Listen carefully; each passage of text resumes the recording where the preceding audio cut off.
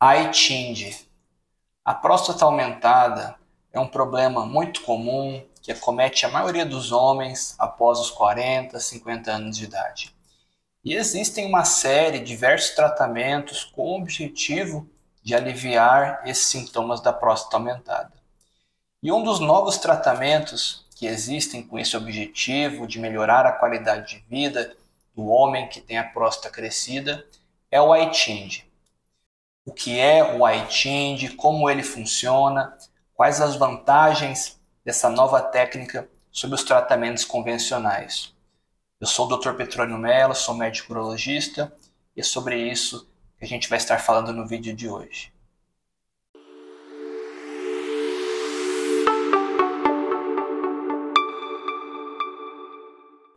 Bom, pessoal, antes de dar início então ao conteúdo do vídeo, gostaria de pedir mais uma vez para vocês deixarem o like, se inscreverem no canal, ativarem o sininho de notificações para estarem recebendo as novidades, os novos vídeos do canal. E se vocês considerarem esse vídeo útil, produtivo, considerem compartilhar com seus amigos. Tá ok? Bom, o iTind é um novo tratamento que é utilizado com o objetivo de aliviar os sintomas daqueles pacientes que têm a próstata aumentada. A palavra iTind vem do inglês e que significa dispositivo de nitinol implantado temporariamente. E qual é a lógica por trás do iTind? O iTind ele promete melhorar esses sintomas do paciente com a próstata aumentada através de um remodelamento, através de uma mudança no formato, na disposição da uretra prostática, isto é, da região da uretra que passa através da próstata.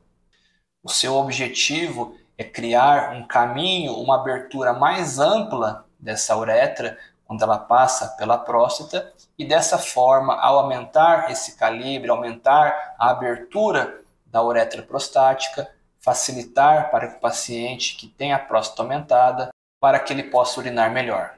E o iTind, ele promete realizar essa abertura sem nenhum tipo de corte, sem raspar a próstata, sem queimar a próstata ou sem deixar nenhum dispositivo permanente na uretra.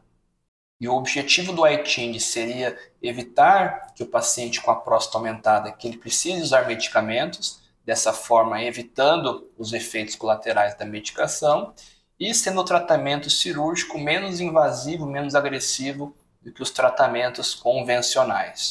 E outra característica importante do iTind é que, diferente de outros tratamentos para a próstata aumentada, ele não causa nenhum prejuízo à ejaculação, isto é, o paciente continua ejaculando normalmente após fazer esse procedimento, e ele também não tem nenhum risco em relação à incontinência urinária. Essa seria outra característica relevante do iTind. Bom, e como o iTind funciona, como o procedimento ocorre? O iTind ele pode ser realizado tanto a nível hospitalar, como também na clínica, no consultório.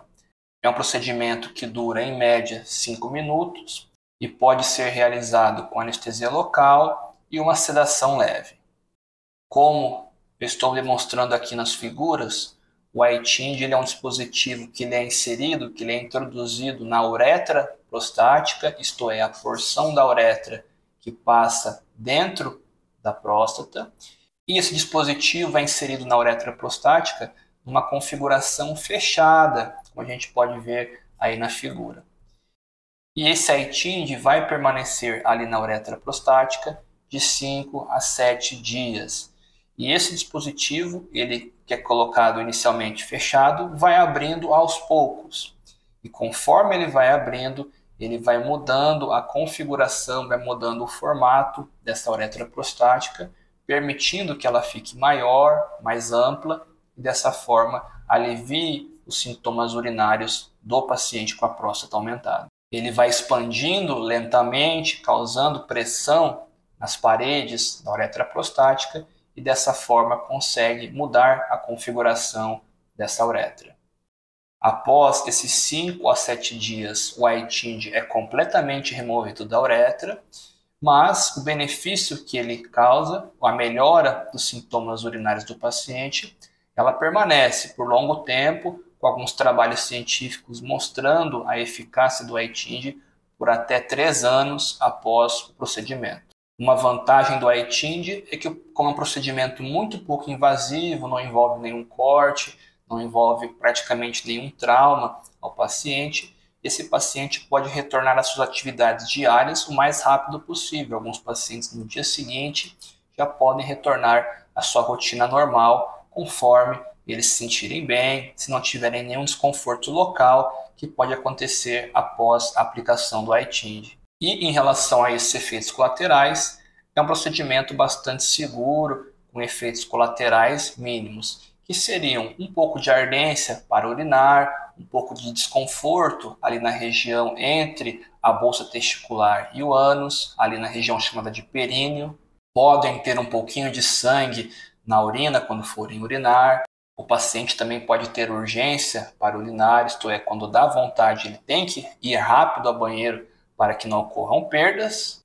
Porém, geralmente, após a retirada do iTind, que acontece de 5 a 7 dias, a grande maioria desses sintomas se resolve e o paciente fica sem nenhuma queixa. Então, resumindo, as principais vantagens desse novo método de tratamento para a próstata aumentada, o iTind, seriam uma rápida recuperação, o paciente retorna muito rapidamente às suas atividades do dia a dia, ele preserva a função sexual, o paciente não tem nenhum problema em relação à ereção ou à ejaculação após realizar esse procedimento.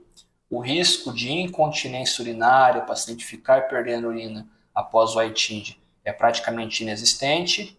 É um dispositivo temporário, ele fica dentro do corpo do paciente por apenas 5 a 7 dias.